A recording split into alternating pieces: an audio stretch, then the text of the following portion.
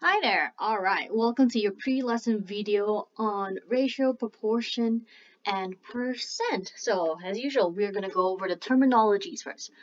So, ratio is defined as a relationship that compares the relative size of two amounts, right? So, you might see ratios written with a colon. So, example like 2 colon 5. Or you could also write it as a fraction, 2 over 5. And what these two mean, if it's translated into words, is 2 to 5. And so, yeah, ratios, you could write it in three ways. You could write it with a colon, as a fraction, or with words, right? And so normally ratios, they compare a part to a part, or a part to a whole. So it really would depend on how the question is worded. All right. And then the next thing that we have is unit rate. So unit rate is defined as a ratio that is used when comparing two different kinds of quantities which have different units, right? So what this shows us is that how one unit corresponds to another unit. All right. And so an example would be like, let's take physics. So we know like 1 atmosphere is equivalent to 760 torr, right? This is physics, by the way.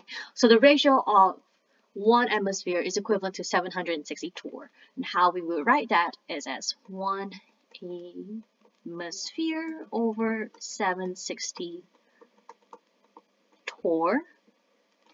All right, or if we write it as words, it'll be 1 atmosphere to 760 torr. All right, and normally in order to answer questions like this, we would set it up as ratios or proportions, which we will get in a second, to solve how one quantity would shift to another if one thing changes. All right. And then the next thing that we have are proportions. So proportions are just, two ratios that would equal to each other. And so they are an efficient way to solve, certain problems. But just, when you're setting them up, you have to be careful, because if you set them up wrongly, then the answer will be wrong, right? So watch the units of each piece of the proportion. This is really, really critical, right? So like how we would write it, for example, is like, we know that. Let's take the thing from example. So 1 atmosphere is equivalent to 760 torr, right? And say the question is find the number of atmospheres. So let's put question mark atmosphere. If our torr is now 500. See how these are paired, right? So just make sure when you are writing your units that they are pieced together correctly.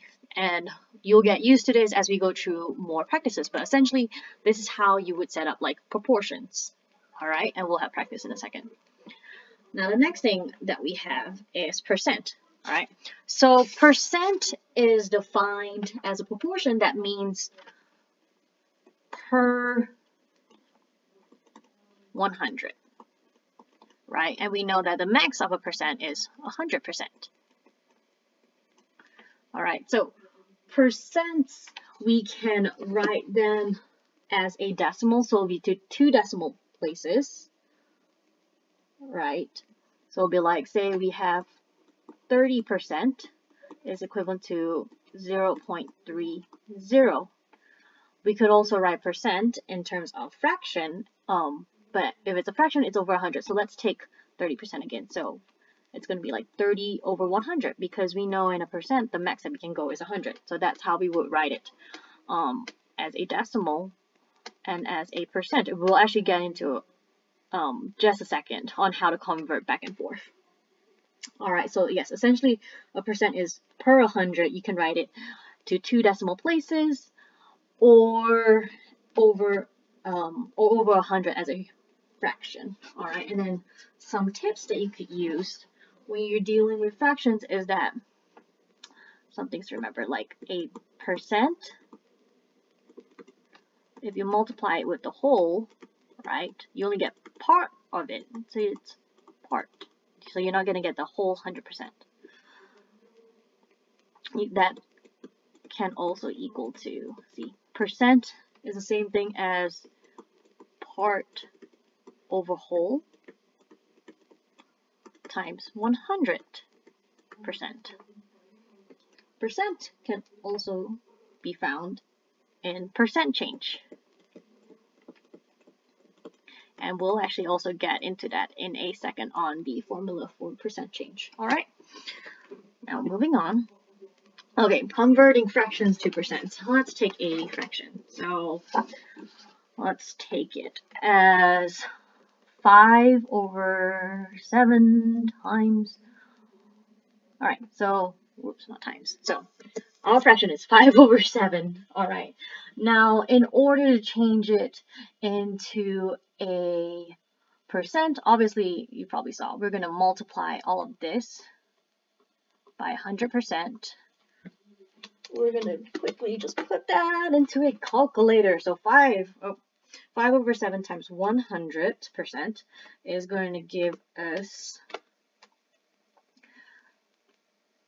71 3/7%, which is the equivalent of 71.43. We rounded to 2 decimal places. All right. Now, vice versa, let's say we are given 8%. Say we are given 37.5%, and we are asked to convert it into a fraction. So as we know, percents are per 100, so we're going to just put this as 37.5 over 100. And now we're going to simplify everything because it can be simplified, right? And so once we simplify everything, we are going to get 3 over 8. And that's how you convert percent to fraction. Make sure it's in the simplest form, all right? Now the next thing we have is decimals to percent. So same thing. So now with decimal, let's say we have 0.125, right? If we want to find it, what this is in percent, we're just going to multiply everything by 100. 100%. And so that's going to give us 12.5%. All right. So if we're given decimals, we just multiply it by 100 instantaneously into a percentage, right? Another example is like 1.437. Same thing, multiply by 100, it should give us 143.7%. All right. Now for the opposite, let's say we're given a percentage. Say we are given, let's see, let's go 4.37%. Now in order to convert it into a decimal, we're just going to divide everything by 100, right? So let's do 44.37 divided by 100, and that's going to give us 0.4437. All right, and then this part is extremely important as we do discounts and sales tax in a bit. All right. If you have any questions about this, bring it to your deep dive lesson. Now, the next thing we have is percent change. So a simple formula I would say for percent change is this. So percent change is equal to the final amount minus initial amount divided by the initial amount times 100%. All right. Now, just remember, sometimes the question, they don't give you the sign. So they say, what's the percent change?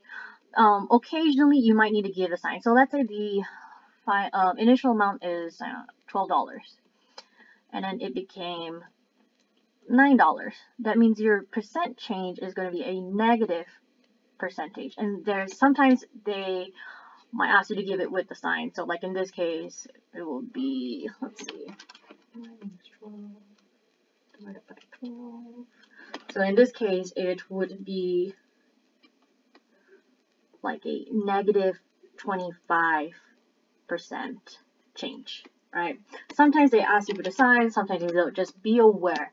As long as you know how to do the calculations, it's fine. There's occasionally also where it'd be like, yeah, it's a 25% change and it's decreasing, right? In this case, see, there's no negative here. You would need to say decrease. It really depends on what the answer options are given, but essentially the most important part is this formula. This is the formula you will want to use when you're trying to find percent change. All right. Now, discount and sales tax. With discount and sales tax, what you would need to do is first find the difference, right? So let's say you're given a discount of 30%, right? That means your price after discount is going to be 100% minus 30%, which would be 70%, right? And so now in order to find the price, you would need to do, let's convert that to decimal. So it would be like 0.7 times whatever price you're given, right? And then this final amount here would be your sales price. All right. Sometimes in questions, they ask you, what is the discount? Or how much is the discount? If they ask you how much is the discount, then obviously you're just going to do, like in this case, convert 30% already. So you have 0.3 times something. And then this would be your discount amount. All right. And then now with sales tax, what they would normally say, okay, maybe your sales tax is 7% after discount. So what you would need to do is take the sales price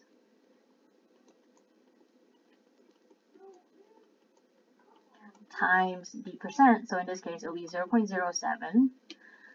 And from there, you would get the sales price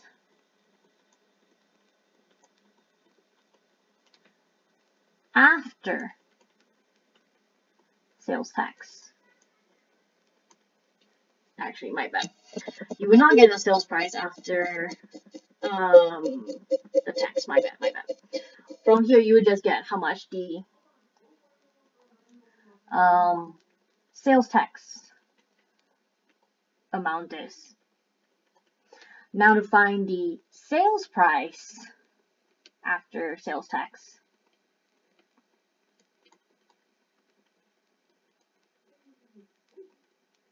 All right. What we're going to do is take the sales price, add it to the tax that we found right here. Let me change the color. So the tax is the amount. The tax is the amount that we found here, right? So we're going to add those two together, and then that will give us our final price. All right. We'll actually go through some practice questions in a bit on how to do this. Now, the next thing we have is simple interest. So when you're answering questions about interest, read really carefully, because sometimes it will say simple interest or compounded interest, and there are keywords where it will literally actually say simple interest or compounded yearly or compounded monthly, right? So let's look at simple interest first. So just memorize the formula. So I stands for the interest amount. or the amount of interest in terms of dollars. P is your principal, which is the starting amount, and this is normally also in dollars. R is your rate, and you will give that as a decimal in percent. So your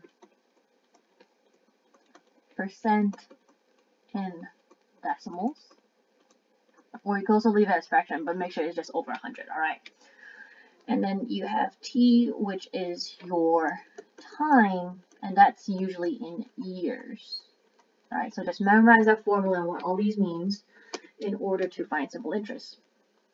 Now with compound interest, let's take a look. So A is the final amount. P again is your principal. R again is your rate, and you would normally leave this. Actually, this one, yes, definitely leave it in decimals, so percent in decimals. N is the number, actually these two are N, right? So there's a number of times it's compounded in a year.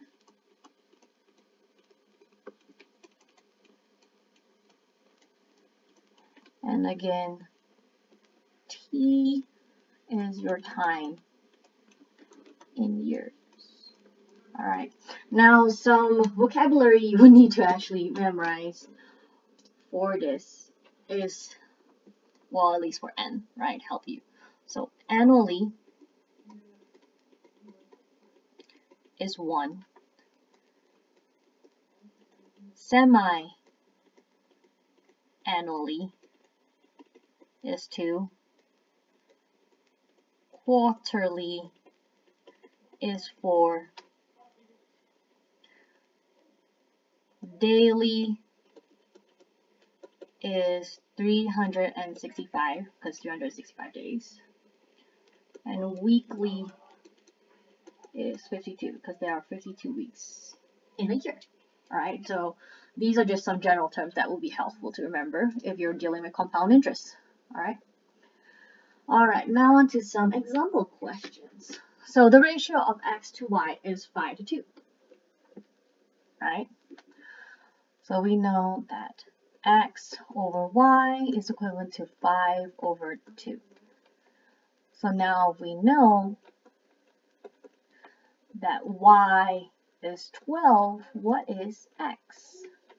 So what we can do here is, again, we can cross multiply and find out what x is. Actually, we don't even need to cross multiply now that I look at it. We want x by itself and it's already on top. So what we need to do is just multiply both sides by the reciprocal, which is 12. Right? So that means 5 over 2 times 12 is equivalent to 30. So x equals 30. Can you see that? That's how you would set up for ratios. It's also, this can also be counted as a proportion. Alright. Now the next thing we have is x minus 1 equals, x minus 1 over y minus 2 equals to 3 over 5.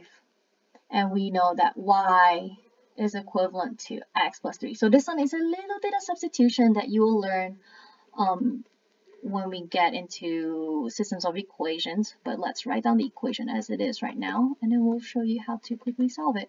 So we're going to substitute y with x plus 3. So it's going to look like x minus 1, x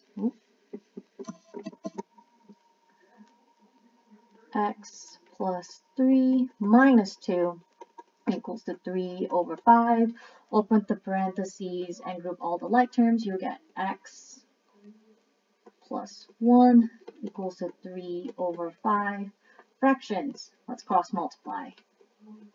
That's going to give us 5x minus 5 equals to 3x plus 3. Group all the like terms. So we're going to subtract 3x, subtract 3x, add 5, add 5. Alright, boop.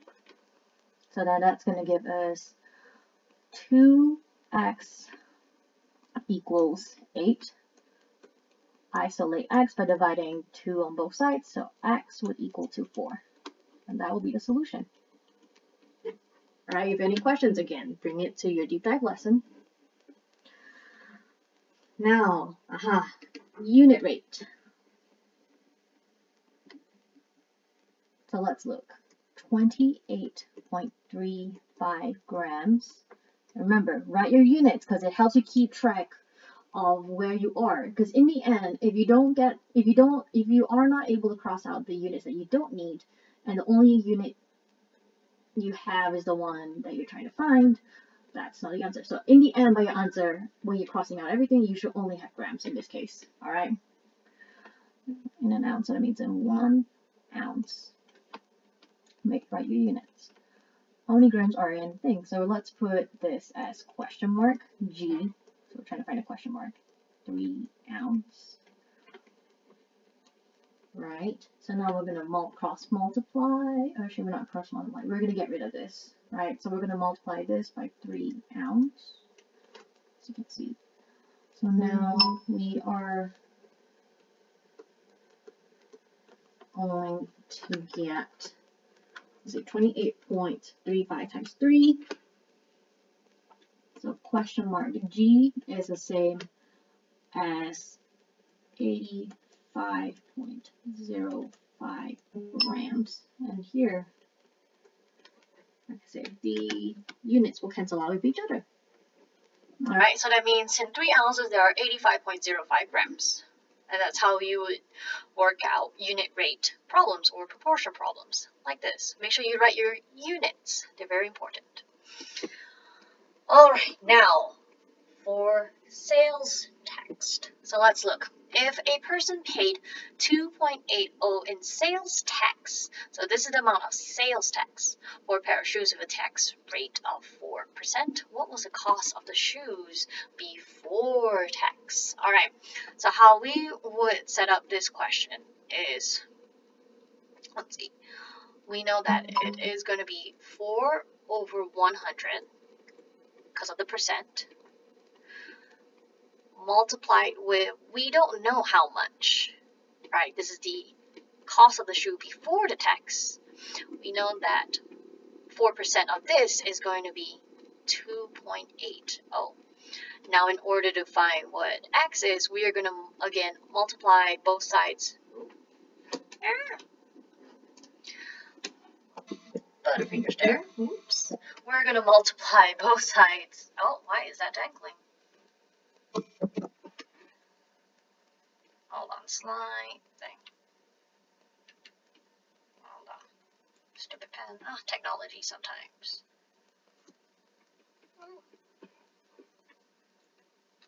Hold on. Okay. Sorry about that. Don't know why my pen suddenly decided to scribble and have a life of its own. But anyways, now we're going to multiply both sides by the reciprocal of 4 over 100, which is 100 over 4, right? So multiply. So obviously this crosses out with each other. You have x equals to, let's see, 2.8 times 4 over 100. 2.8 times 100 over 4 is 70. Right, so that means the cost of shoes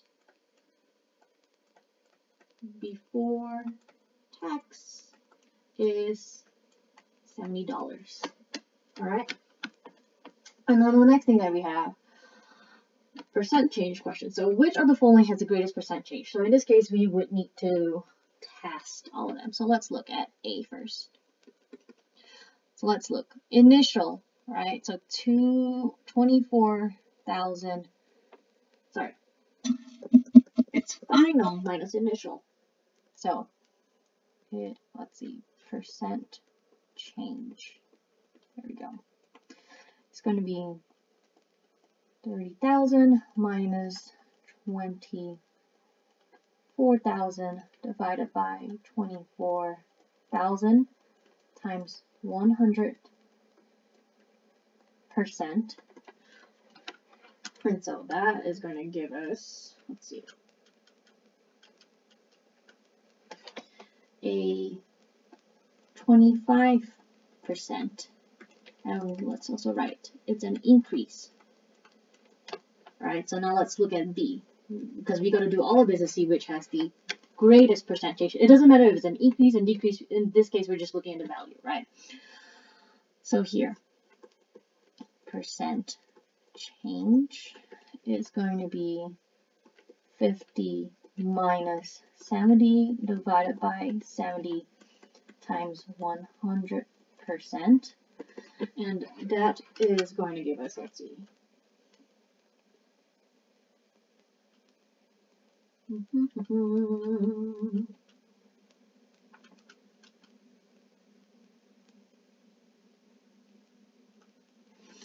that is going to give us like a 28.57% change, and this is the decrease. Alright, so we know now A is definitely not a possible answer because 28.57 is a bigger value than 25, right? So now let's look at C. Percent change is equal to 50,000 minus 60,000 over 60,000, because that's the initial amount, times 100%. All of that is going to equal to, let's see, negative 10,000 divided by 60,000 times 100 is going to be negative, actually let's put the negative sign. So it's just going to be like 16.67%, and it's a decrease. Alright, so that means looking for all our answers here, which has the greatest percent change? B does. Alright, if any questions about this, as usual. Oh, actually, went up from. So actually, if we look at this, this is the initial, this is the final. So actually, if we quickly look at C, numbers and all probably wouldn't change. Actually, it would change a bit. So that's why people read the questions carefully. So let's quickly actually do that again. So it's 60,000 minus 50,000